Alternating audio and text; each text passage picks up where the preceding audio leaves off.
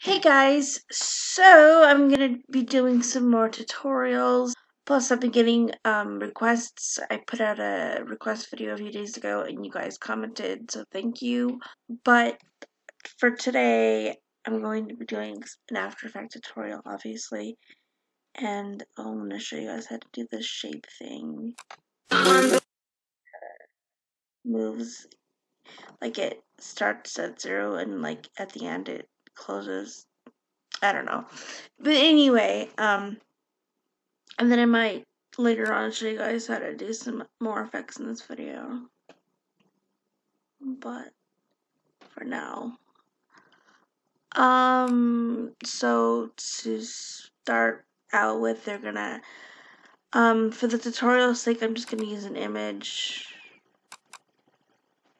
So anyway, we are going to add text. So you can do this, you can hit text, put it anywhere you want, or I just do it this way. Because if you do it the way I just did, it puts it dead center. So that's usually why I do that.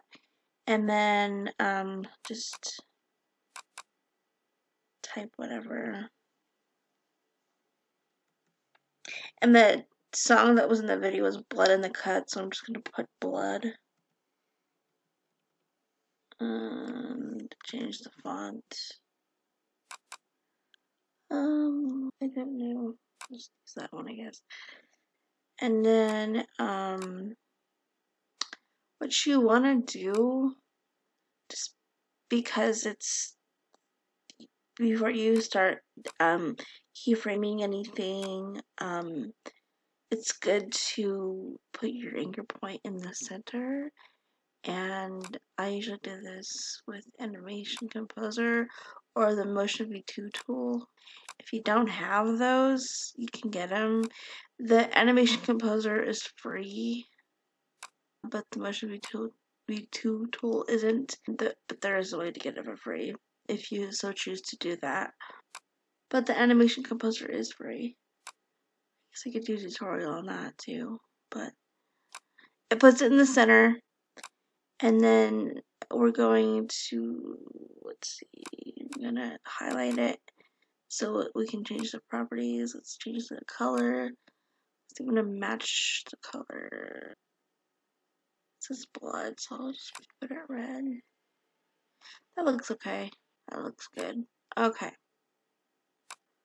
I love to put drop shadow on everything. So when I usually want to put a plugin on something, I'll hit Control and Spacebar, and that brings up this little tool, and you can search for anything. You can also put hotkeys for the plugins that you use the most, and then if you go into settings, you have like a favorites list. Like, I would highly recommend this if you use After Effects a lot and you use a lot of plugins. I suggest you use that. But the old-fashioned way, you can click on the text, right-click in this area, or go up to effects, but it doesn't matter which way you do it. And then I just go to drop shadow. Let's see, perspective, drop shadow. That's the easiest way to do it. There are other ways to do that, but that is like the easiest. You can border it if you want. You don't have to. You can change the opacity and change the color. I like that actually. I like that. I don't know, but you do what you want. I don't like to blur it because it doesn't look good to me. Unless it's like an object, then I blur it, but maybe. And then I don't know. It's what you want. You can change the direction, but it's what you want. Okay, so now we got our text. We're going to make a shape layer, and you come down here right click, new shape layer. And then you come over here to the pen tool and it'll make a shape instead of a mask. If you want straight lines, make sure you hold down shift. So make a point, hold down shift, and make a point a little past the word, the text. And it will make it straight. And then the same thing goes for up and down. Just kind of hit shift. We'll fix that, don't worry. And then we'll come over here, not all the way, but it's like half or quarter, doesn't matter. Come right here. And then see it's starting to fill. So we're going to come up to fill, click on the word, and then click on the none, and then hit OK. And we're going to make it a stroke, so we can make it however bold or tiny you want. It's up to you. I'm going to make it right there. I mean, it depends on what kind of effects you're doing. Some effects, it looks nicer if it's tiny. Some effects, it looks nicer if it's bold. But today I'll leave it like that. So, let's see. We'll change the color to the same color of the text. Just grab the eyedropper and then hit. There you go. And then we're gonna come to the text, click on the drop shadow, and hit Control C. That's gonna copy it. And then we're gonna click on the shape layer, and then we're gonna hit Control V, and then it'll paste the drop shadow.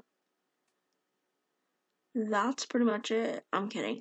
So if you want it to like do the movement or whatever you call it, you're gonna hit the drop down menu for the text or the shape layer, and then you're gonna go to where it says add, and then click on trim paths, and then you're gonna go to where it says trim paths, hit the drop down menu, and then see where it says start, end, and offset. You're going to come to the very first frame, and then you're going to click on the start. See this little time clock thing? You're going to click on it, and that's going to set your first keyframe. And the first keyframe is where you want to end up. So you're going to go to about there, not all the way, not halfway, but to about there or there. We'll keep it there. And then we're going to take this all the way to 100 and see it. You can't see it. If you click on this little thing right here, it takes away the line, so you can see what you're doing. Also, you want to center the anchor point. Okay. So that's what that does. So if we play it back, you can see it moving. That's great. I usually almost pretty much every time I do a keyframe, I ease it. So you kind of drag to select them both at the same time. And then you can hit F9. When I hit F9, it doesn't do it. So what I do is I right click, keyframe assistant, easy ease. And then there's not much difference, but I like to go into the graph editor and then click on it and then take this and drag it And then do the same thing with this end. You drag it to the same end. And then I'll play it back. And that makes it much more smooth. So that's all great, but there's not much movement going on. So what I do, I click on the text and I hit Alt, and then I also hit the shape layer, and then I right click, pre-compose, make sure this is checked. Don't check this, just keep this checked, and then hit OK, and then it puts it all into one little layer comp, and then you can move them both at the same time. Now see, when I did that, the keyframe is not in the center. It's in the center of the whole box, but it's not in the center of the text. So we're going to go up here to anchor point thing. Let's see, if you hit Alt, it's better to move it that way. And then we're going to hit S, and that's going to bring up a scale frame, but it's okay because it's about where I wanted to put it anyway. I think there's fine. Come back over here and then kind of make it smaller just a little bit. And then we're going to highlight both keyframes, right click or press F9, go to Easy Ease, and then we're going to come back to the graph. Oh, I forgot to mention, make sure you're in the speed graph. Where's speed graph? Speed graph, edit speed graph. So, like we did before, drag, and that's basically it. And we can play it back. Doesn't that look lovely? That looks so good. That's basically the basis of it. Any plugin or effect that you add to your clip, you can add to shapes, text, whatever. So let's see. See, I added some emboss and some gradient, so I guess we can do that. I'll add some emboss. Okay.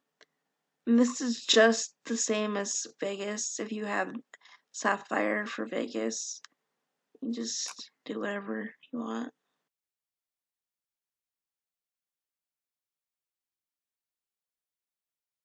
And that was alright, I suppose, for the tutorial's sake. Okay, so we can also add gradient.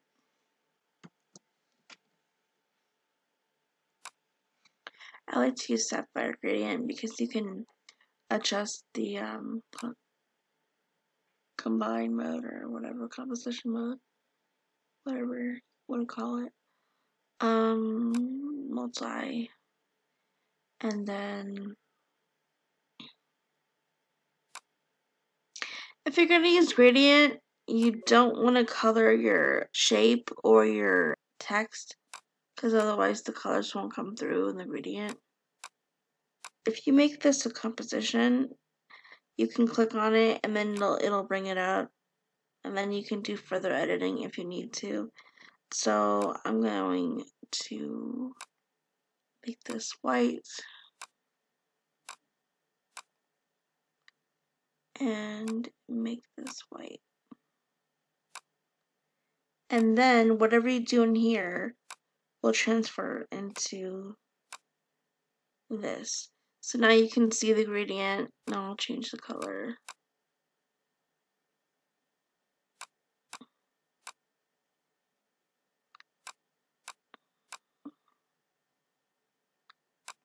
And then let's see, we can, I don't know, make it blue, I suppose. And then make sure you grab your selection tool without, if you're done doing text or whatever, and then kind of bring it in or make it whatever. You know how to use gradient. That's pretty much how to make this effect. And you can do this with any shape you want. It doesn't have to be a rectangle. I hope you learned something from this. And if you have any questions, let me know. And I will be back soon with another tutorial.